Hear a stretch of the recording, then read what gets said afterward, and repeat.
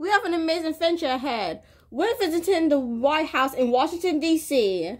And guess what? Our friend Brooklyn is going to give us a special tour. Let's go. Hey everyone! Welcome to the White House. Are you ready for a fun and exciting tour? Yes! Look at these amazing decorations. I feel like I'm in a movie.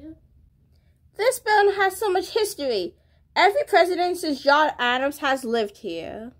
That's incredible! This is the East Room. It's used for concerts and big events.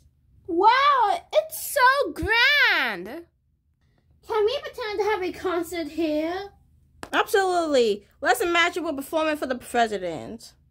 And this is the state dining room. Imagine having a fancy dinner here with all the world leaders. I feel so fancy.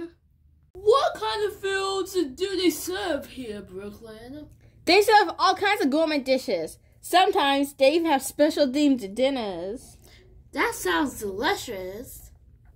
And here we are in the Oval Office, where the president makes all the important decisions. Daddy, does the president play field games here? Not exactly, Toby. The president has a lot of important work to do. This room has seen many historic moments. Presidents have made crucial decisions right here. It feels so important in here. This is the Rose Garden. Presidents come here to make big announcements. It's so beautiful. Everyone, let's take a selfie. The flowers are so pretty. Many historic announcements have been made here. It's a very special place. This is the family theater. Imagine watching movies here with the president. Let's watch our favorite movie. Fun fact, this room is used to be a cloakroom before it became a theater. Can we watch a movie here now? We can pretend. What's your favorite movie? I love Toy Story. Me too.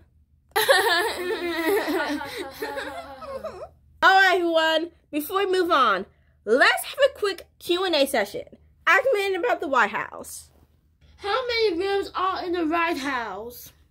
There are 132 rooms, including 35 bathrooms and 6 levels. How many people work here? Around 100 full-time staff members work in the White House. They help keep everything running smoothly. Yes, public tours are available, but you need to request them through your member of Congress. Has the White House always been white? Actually, it was originally grayish. It got its white color based after being painted with white lead-based paint to protect the stone walls.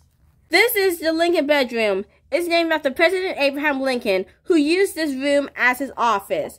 It's so historic. Look at that beautiful bed.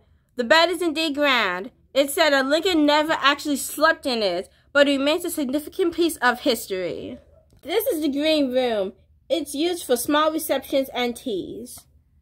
It's so elegant.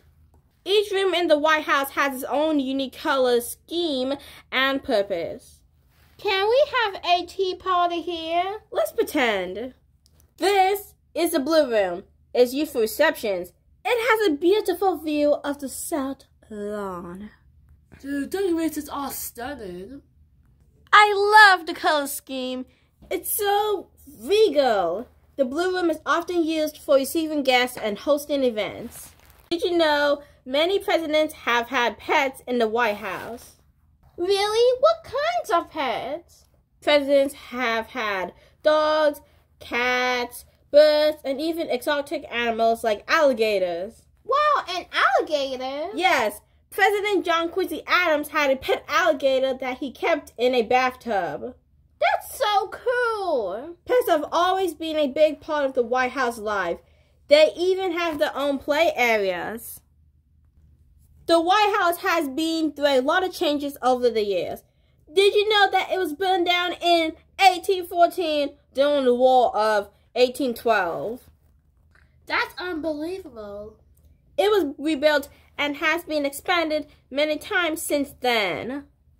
What about the secret rooms? There are many interesting spaces, including a hidden bunker and secret tunnels.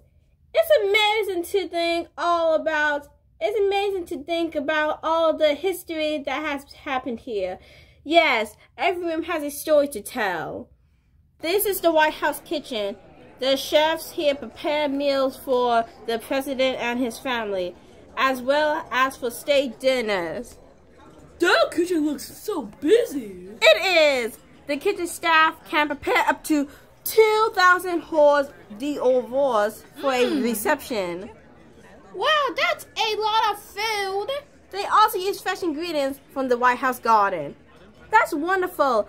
I love how they use fresh produce. This is the White House garden, where they grow vegetables, fruits, and herbs.